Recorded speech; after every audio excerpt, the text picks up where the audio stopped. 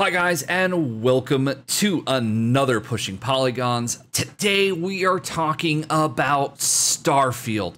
This game was shown off at the Xbox Bethesda showcase several hours ago, and I've taken a little time to look at the class attributes, the traits that you can assign to your character, and some of the feats that you will have access to while playing the game. This game is going to be one of my most anticipated RPGs of 2023, maybe with Dragon Age, Dreadwolf being the other. We will wait and see on that. But this game is a combination of Elder Scrolls, Morrowind, Oblivion, mixed in, of course, with some Fallout 4, with just a sprinkle of that Mass Effect mystique. With the game being set in space, with you being able to customize, with all these traits and feats in place. But guys, before I get into that, if you like this video, please hit that like button. If you enjoy the content on the channel, please hit that subscribe button. But with that being said, let's go ahead and let's start with your character class and the attributes that are assigned to that character class. So what we can see here is that there's a large list of what Bethesda's calling backgrounds, but what they really are character classes. They have 3 attributes that are assigned to them at the beginning. And, well, let's just go through the list of character classes that we have so far. We have a bouncer, we have a beast hunter, a bouncer, a chef, a combat medic, which that's pretty cool. Cyber runner, a cyberneticist, a diplomat, an explorer, a gangster. I would love to be a gangster in this game. That sounds kind of cool. Homesteader, industrialist, a long hauler. So I'm assuming that is some kind of shipper. Of course, the professor, the pilgrim, and the Ronin. So all these classes are going to have 3 traits. We're going to go through just a couple of them here as Bethesda quickly splashed them up on the screen. And what you can see here is that we have the chef, of course, talking about how they're a culinary expert, and many alien species have ended up on their plates underneath their knife. So hopefully they weren't sentient species. That gives that somewhat of a very dark take, if you will. And this class, of course, you can research and craft special drinks. You get some extra damage using your melee weapons, so maybe this would be a good class to specialize in hand-to-hand. And then you immediately gain 30 points of health, so you're going to start out with a slightly better class, or you're going to start out with more health for your class. So if you know, in the early going, if you think the game is tough, you know, that extra 30 points could be the difference between life and death. And next, of course, we have the combat medic. You get 10% to your pistols, so this would be a slightly better class, of course, for pistols. Your med packs heal 10% more. That's always a benefit, especially if you don't want the extra health. Maybe you want to be able to recharge your health.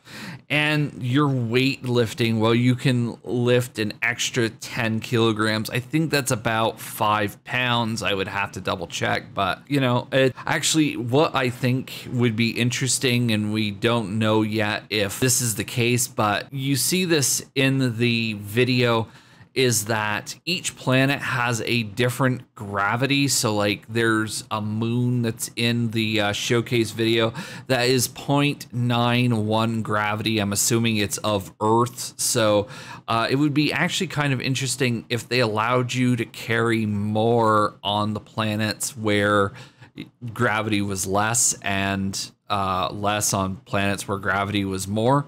I think that would be interesting.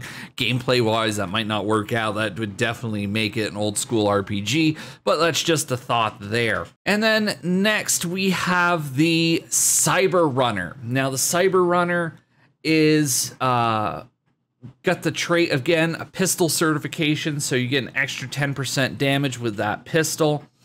You can attempt to hack advanced locks right off the bat, and you can store 2 auto attempts, which that's pretty cool. And then, of course, your persuasion gets a boost, gets a increased chance of success in on speech challenges. So in the dialogue discussion, and there was some of this in Fallout, not so much. Well, I guess you could say since, well, actually, no. If I really think about it, they've had speech challenges since Morrowind, if not before. I don't know. Morrowind was my first Bethesda game, so I can't speak to anything before that. If any of you have played games before Morrowind, let me know in the comments, please, if they had speech challenges even that far back.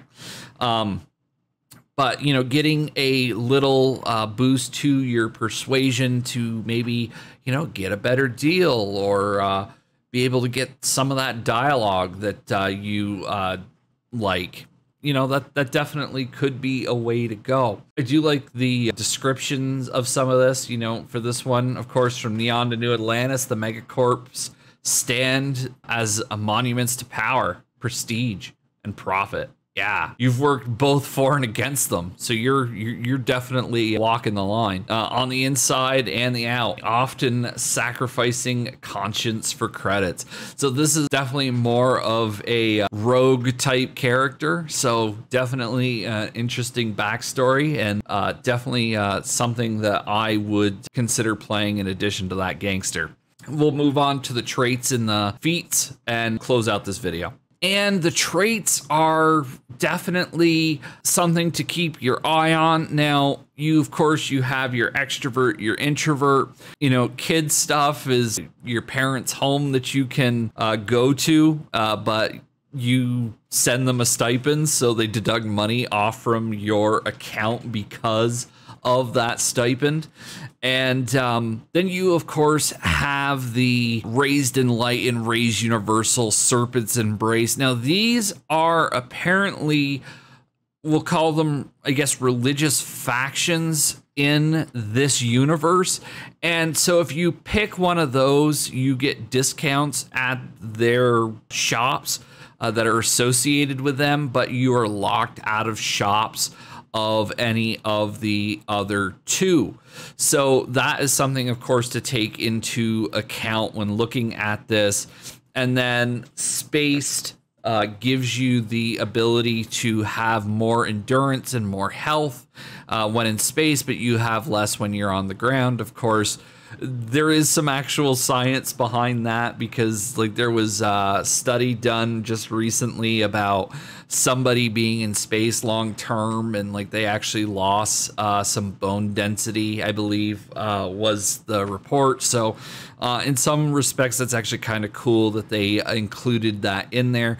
So with every trait, you gain something, and then you also risk something. It'll be cool, you know, with the traits that I've been able to see and show, the ones that are in the trailer. What traits would you guys like to pick for your character? Which ones would you try first? That's going to be interesting to see how everybody's builds kind of stretch out as this game comes in the next year. On to the feats, and this is where I say this is like a Fallout system. So you have physical feats, you have social feats, you have combat, science, and technology. This is similar to the Fallout system. You had perception, and you had armor, you had luck. Luck, of course, was always the weird one, but here what you can do is you can select these feats, and then by killing so many people with a weapon, you can level up to the next feat.